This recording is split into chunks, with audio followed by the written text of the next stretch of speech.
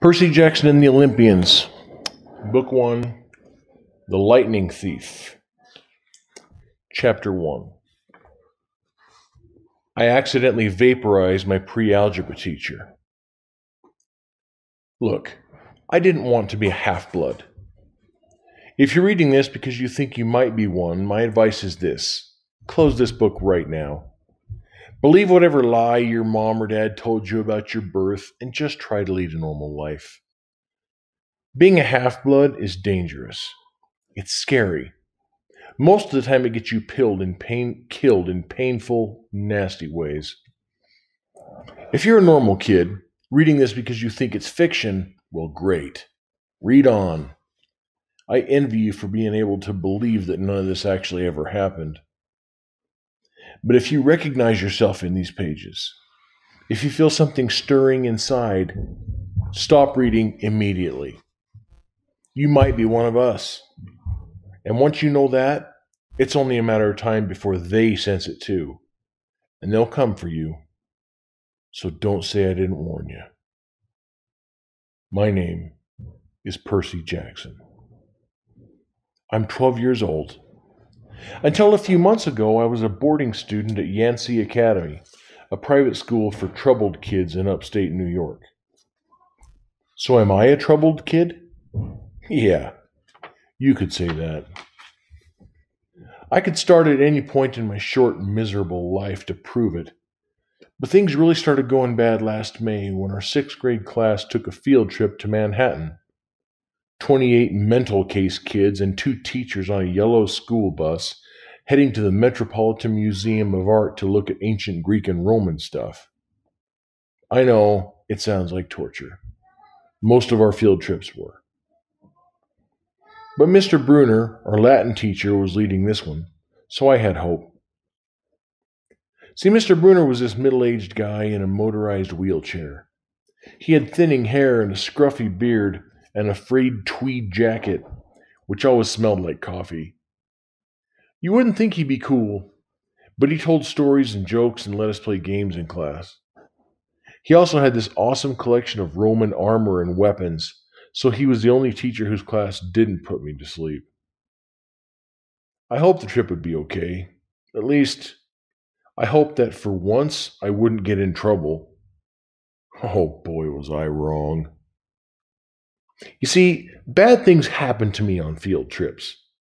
Like at my 5th grade school, when we went to the Saratoga battlefield, I had this accident with a Revolutionary War cannon. Okay, I wasn't aiming for the school bus, but of course I got expelled anyway.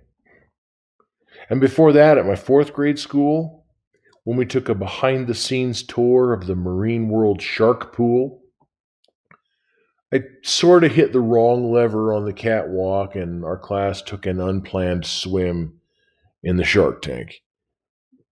And then there was the time before that. Well, you get the idea. So this trip, I was determined to be good. All the way into the city, I put up with Nancy Bobofit, the freckly, red-headed kleptomaniac girl, hitting my best friend Grover in the back of the head with chunks of peanut butter and ketchup sandwich. Grover was an easy target. He was scrawny. He cried when he got frustrated. He must have been held back several grades because he was the only 6th grader with acne and the start of a wispy beard on his chin. On top of all that, he was crippled. He had a note excusing him from PE for the rest of his life because he had some kind of muscular disease in his legs. He walked funny, like every step hurt him. But don't let that fool you. You could have seen him run when it was enchilada day in the cafeteria. That boy could move. Anyway, Nancy Bobofit was throwing wads of sandwich that stuck in his curly brown hair, and she knew I couldn't do anything back to her because I was already on probation. The headmaster had threatened me with death by in-school suspension if anything bad, embarrassing, or even anything mildly entertaining happened on this trip.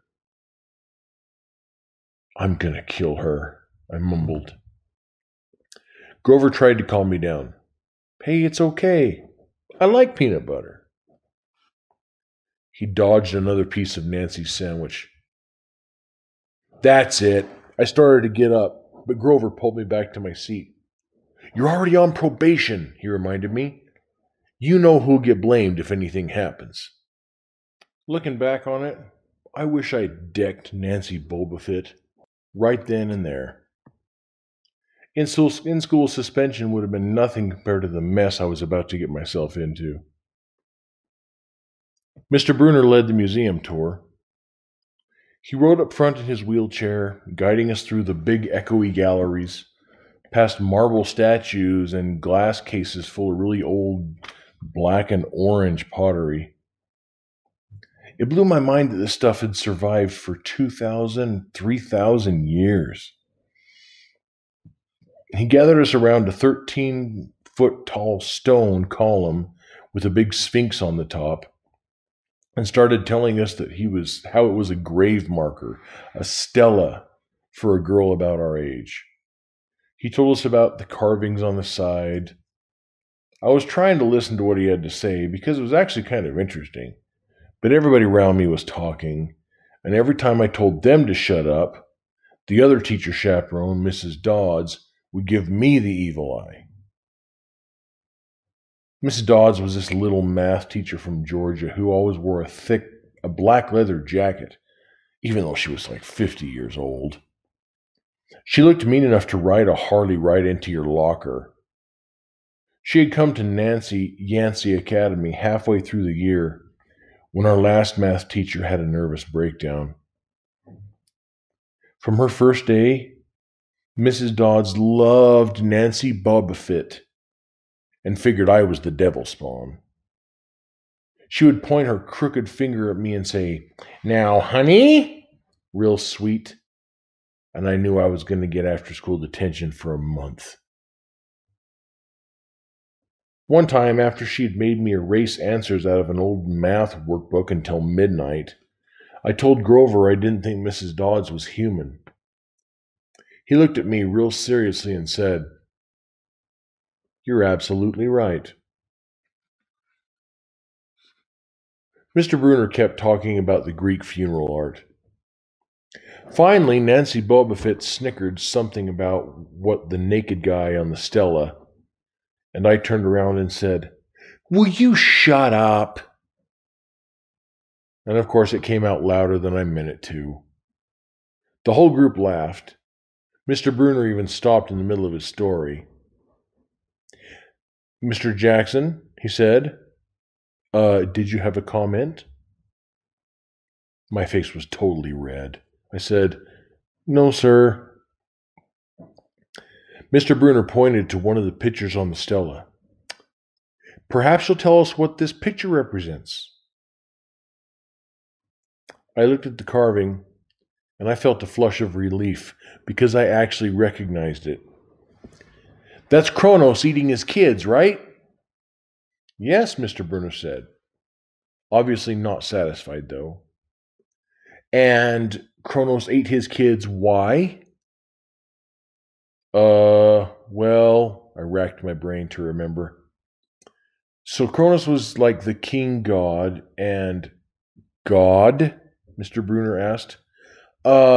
Titan," I corrected myself. "And so he didn't trust his kids who were the gods. So, Kronos ate them, right? But his wife hid baby Zeus and gave Kronos a rock to eat instead. And then later, when Zeus grew up, he tricked his dad, Kronos, into barfing up his brothers and sisters." "Ew," said one of the girls behind me. "And anyway, so there was this big fight between the gods and the Titans," I continued, "and the gods won." There was some laughs and snickers from the group. Behind me, Nancy Bobofit mumbled to a friend, "Yeah, like we're ever going to use this in real life. Like it's going to say on a job application, please explain why Kronos ate his kids." "And why, Mr. Jackson?" Bruner said. To paraphrase Mrs. Bobofit's excellent question, why does this matter in real life?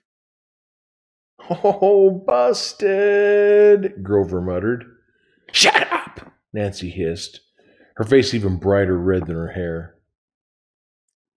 Well, at least Nancy got in trouble, too.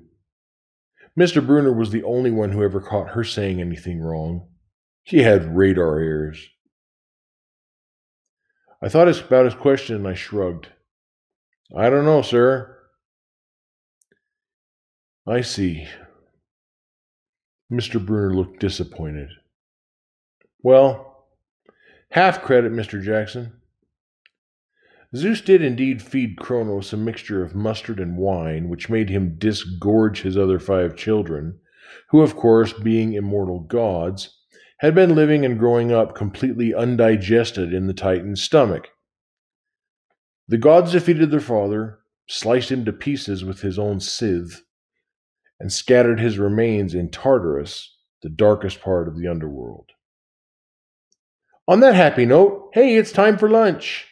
Mrs. Dodds, will you lead us all back outside? The class drifted off, the girls holding their stomachs, the guys pushing each other around and acting like morons. Grover and I were about to follow them when Mr. Bruner said, Mr. Jackson, I knew that was coming. I told Grover to keep going. Then I turned toward Mr. Bruner. Yes, sir? Mr. Bruner had this look that wouldn't let you go. Intense brown eyes that could have been 1,000 years old and had seen everything. You must learn to answer my question, Mr. Bruner told me. You mean about the Titans? About real life.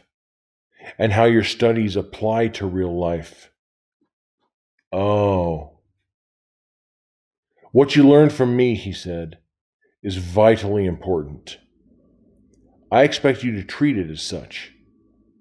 I will only accept the very best from you, Percy Jackson.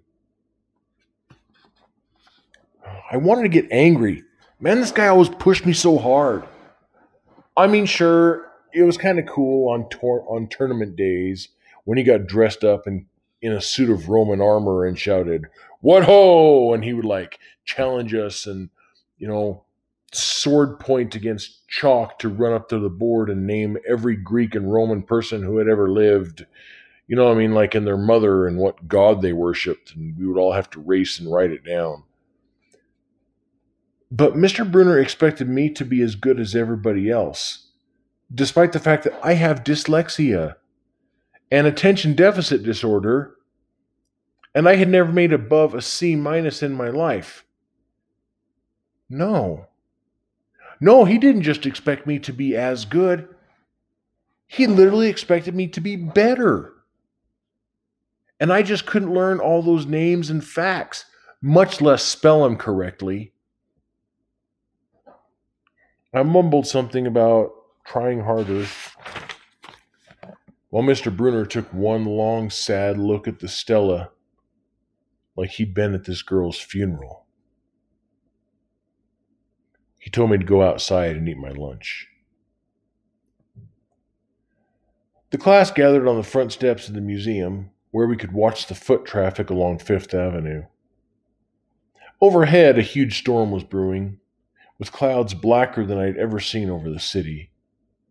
I figured maybe it was global warming or something, because the weather all across New York State had been really weird since Christmas. We'd had massive snowstorms, flooding, wildfires from lightning strikes. I wouldn't have been surprised if this was a hurricane coming in. Nobody else seemed to even notice. Some of the guys were pelting pigeons with Lunchables crackers. Nancy Bobofit was trying to pickpocket something from a lady's purse, and, of course, Mrs. Dodds wasn't saying a thing. Grover and I sat on the edge of the fountain, away from the others. We thought that maybe if we did that, everybody wouldn't know we were from that school. The school for loser freaks who couldn't make it elsewhere. Detention? Grover asked. Nah, I said, not from Bruner. I just wish he'd lay off me sometimes. I mean, I'm not a genius. Grover didn't say anything for a while. Then, when I thought he was going to give me like some deep philosophical comment to make me feel better, he said, Dude, can I have your apple? I didn't have much of an appetite, so I let him take it. I watched the stream of cabs going down Fifth Avenue and thought about my mom's apartment, only a little ways uptown from where we sat right then. I hadn't seen her since Christmas. I wanted so bad to jump in one of those taxis and head home. Oh, she'd hug me and be glad to see me, but she'd be disappointed too. She'd send me right back to Yancey School. She'd remind me that I had to try harder, even if this was my 6th school in 6 years, and I was probably going to get kicked out of this one too. I wouldn't be able to stand the sad look she would give me. Mr. Bruner parked his wheelchair at the base of the handicapped ramp. He ate celery while he read a paperback novel. A red umbrella stuck up from the back of his chair, making it look like a motorized cafe table. I was about to unwrap my sandwich when Nancy Bobofit suddenly appeared in front of me with her ugly friends. I guess she'd probably gotten tired of stealing from tourists, and she dumped her half-eaten lunch right in Grover's lap. Oops, she grinned with her crooked teeth. Her freckles were orange, as if someone had spray-painted her face with liquid Cheetos. I tried to stay cool. The school counselor had told me like a million times, count to 10, get control of your temper. But I was so mad my mind went blank. A wave roared in my ears. I don't remember touching her, but the next thing I knew, Nancy was sitting on her butt in the fountain, screaming, Percy pushed me! Percy pushed me! And Mrs. Dodds showed up right next to us. Some of the kids were whispering, Did you see the water? Like it grabbed her. I didn't know what they were talking about. All I knew was I was in trouble. Again. As soon as Mrs. Dodds was sure that poor little Nancy was okay, promising to get her a new shirt at the museum gift shop, etc., etc., Mrs. Dodds turned on me. There was a triumphant fire in her eyes, as if I'd finally done something she'd been waiting for all semester. Now, honey. I know, I grumbled. I get to erase math workbooks for a month now, probably. Okay, so that wasn't the right thing to say. Come with me, Mrs. Dodds said. Wait, Grover yelped. Hey, it was me. I was the one that pushed her. I stared at him, stunned. I couldn't believe he was trying to cover for me. Mrs. Dodds scared Grover to death. She glared at him so hard his whiskery chin trembled. I don't think so, Mr. Underwood, she said.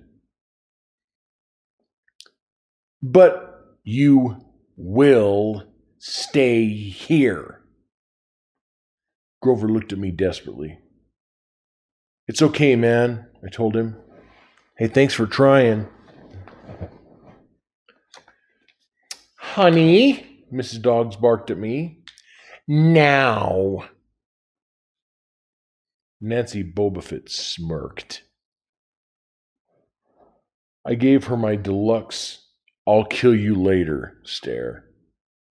Then I turned to face Mrs. Dodds, but she wasn't there. She was standing at the museum entrance, way at the top of the steps, gesturing impatiently for me to come on.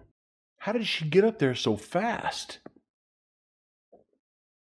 I have moments like that a lot. Like when my brain falls asleep or something, and the next thing I know, I've missed something, as if a puzzle piece fell out of the universe and left me staring at the blank place behind it. The school counselor told me that this was part of my ADHD, my brain misinterpreting things. I wasn't so sure. I went after Mrs. Dodds. Halfway up the steps, I glanced back at Grover. He was looking pale, cutting his eyes between me and Mr. Bruner, like he wanted Mr. Bruner to notice what was going on, but Mr. Bruner was absorbed in his novel. I looked back up. Mrs. Dodds had disappeared again. She was now inside the building at the entrance of the hall. Okay, I thought. She's going to make me buy a new shirt for Nancy at the gift shop. That's what this is. But apparently that wasn't the plan. I followed her deeper into the museum. When I finally caught up to her, we were back in the Greek and Roman section. Except for us, it was all the way empty. Mrs. Dodd stood with her arms crossed in front of a big marble frieze of the Greek gods. She was making this weird noise in her throat, like growling. Even without that noise, I would have been nervous. It's weird being alone with a teacher, especially Mrs. Dodds. But something about the way she looked at that frieze, as if she wanted to pulverize it. "You've been giving us some problems, honey," she said. I did the safe thing. I said, "Yes, ma'am." She tugged on the cuffs of her leather jacket. "Did you really think you would get away with it?" I looked in her eyes. The look in her eyes was beyond mad. This look was evil. She's a teacher, I thought nervously. It's not like she's going to hurt me. I said, I'll try harder, ma'am." Thunder shook the building. "We are not fools, Percy Jackson," Mrs. Dodd said. "It was only a matter of time before we found you out. Confess, and you will suffer less pain." I didn't know what she was even talking about. All I could think of was that the teachers must have found the illegal stash of candy I'd been selling out of my dorm room. Or maybe they'd realized that I got my essay about Tom Sawyer from the internet without ever reading the book. And now they were going to make me go take away my grade or something. Or worse, they were going to make me actually read the book. "Well," she demanded. Ma'am, I don't..." "Your time is up," she hissed. Okay, then the weirdest thing happened. Her eyes began to glow like barbecue coals. Her fingers stretched, turning into talons. Her jacket melted into large, leathery wings. She wasn't human. She was a shriveled hag with bat wings and claws and a mouth full of yellow fangs, and she was about to slice me to ribbons. And then things got even stranger. Mr. Bruner, who'd been out in front of the museum a minute before, wheeled his chair into the doorway of the gallery, holding a pen in his hand. "What ho, Percy!" he shouted, and tossed the pen through the air. Mrs. Dodds lunged at me. I dodged and felt her talons slash the air next to my ear. I snatched the ballpoint pen out of the air, but when it hit my hand, it wasn't even a pen anymore. It was a sword. Mr. Bruner's bronze sword, which he always used to use on tournament day. Mrs. Dodds spun toward me with a murderous look in her eyes. My knees were jelly. My hands were shaking so bad I almost dropped the sword. She snarled, "Die, honey!" and she flew straight at me. Absolute terror ran through my body. I did the only thing that came naturally.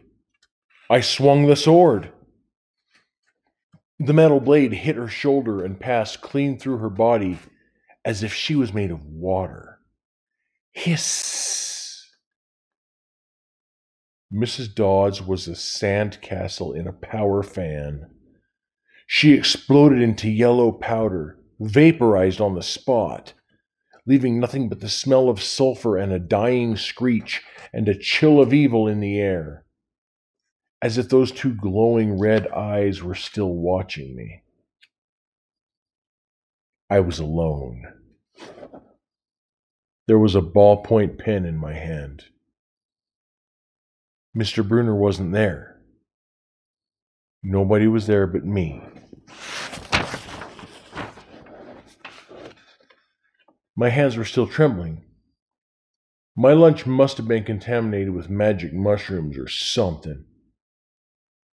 Had I imagined that whole thing? I went back outside. It had started to rain.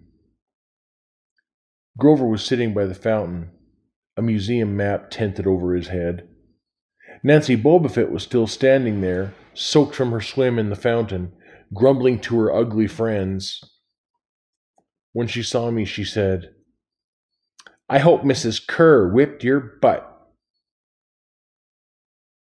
I said, "Who?" "Our teacher, duh." I blinked. We had no teacher named Mrs. Kerr. I asked Nancy what she was talking about. She just rolled her eyes and turned away. I asked Grover where Mrs. Dodds was. He said, "Who?" But he paused first, and he wouldn't look at me. So I thought he was messing with me. "Dude, it's not funny, man," I said. "This is serious." Thunder boomed overhead.